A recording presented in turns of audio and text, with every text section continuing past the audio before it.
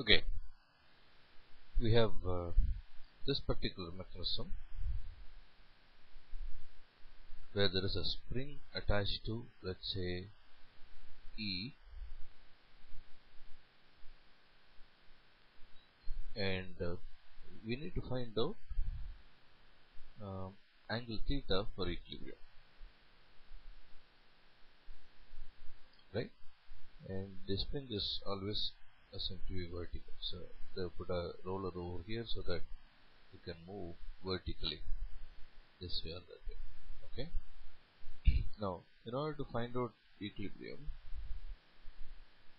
there are two ways. One is you can use energy method, or you can use virtual work method.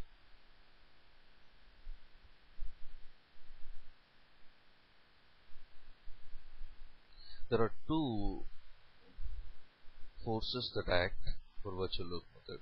One is this, right? The other is due to the spring.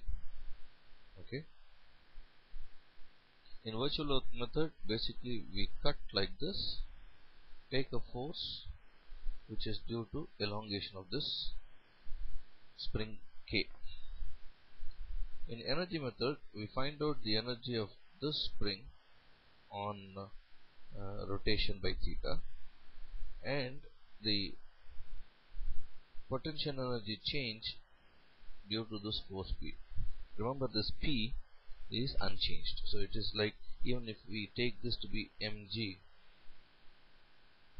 equal to P, let's say, without loss of any generality, it is possible for me to find out. So initially the position would have been like this, now it has changed to this. Okay, we can either take the position to be with respect to this reference, or we can take the position to be with something that is below. Okay, either way it is possible for us to write down what would be the potential energy change. Initially, if I take this as datum,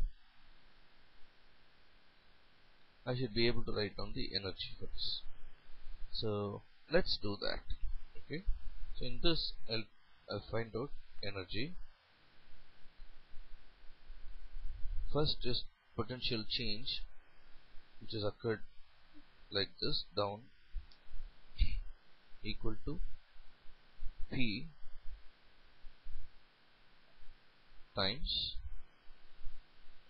this is, let's say, L, which is equal to A plus B, then it is A plus B sin theta.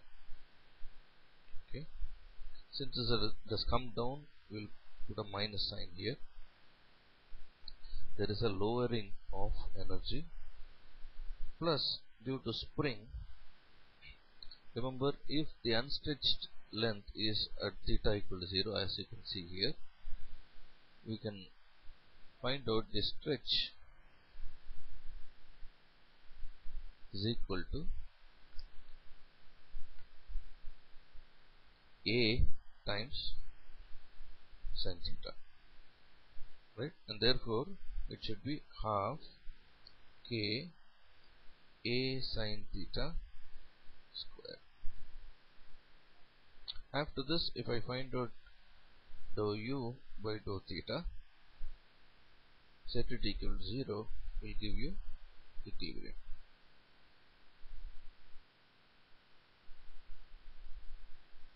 In virtual work method, we have already seen how to do this particular thing. I hope you get the crux of this particular problem. Thank you.